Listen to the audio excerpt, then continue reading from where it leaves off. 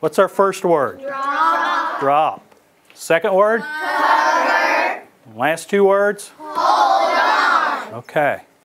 During the Great Central U.S. Shakeout, communities throughout the region are encouraged to do what this fourth grade class in Jefferson City, Missouri is doing: participate in an earthquake preparedness drill. Put your hand behind your head. Don't face that window if you can.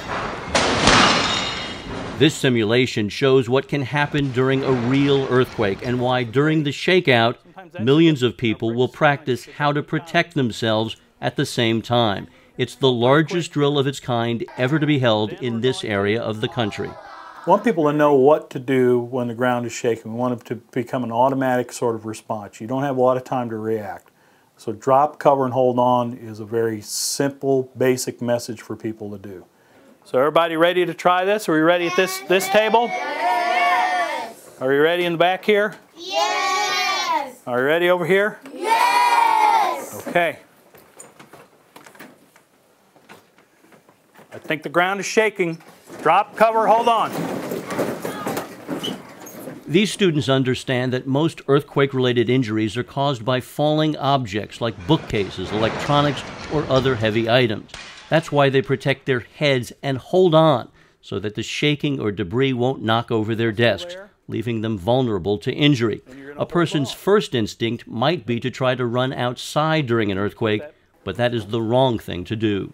There are just too many things that are on the sides of buildings, parapets, cornices, ornamental type designs that are on the sides of buildings, particularly brick buildings, that are going to become very unstable potentially and fall down and hurt and even kill people.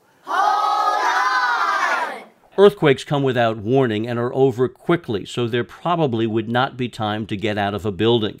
Just like in floods or tornadoes, people need to know how to react instantly during an earthquake, which is why the shakeout is important.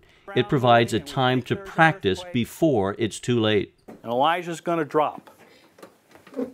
These students have learned more than just how to recite drop, cover, hold on. They understand why it makes sense.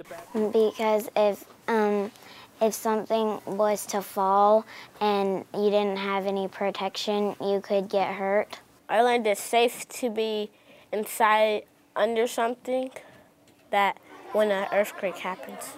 Uh-oh, I think the ground's shaking. I think we might be having an earthquake.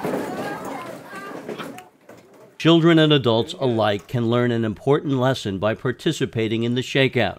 The drill is free, easy to do, and open to the public. You don't want to have the ground shaking underneath you and then be stopping there on the street or in the classroom or whatever and thinking to yourself, gee, I know there's something I should be doing now that the ground's shaking. We want it to be as automatic as possible. Drop, cover, hold on. To learn more about how your family, school, business, or community can participate in the Great Central U.S. Shakeout, visit shakeout.org/centralus.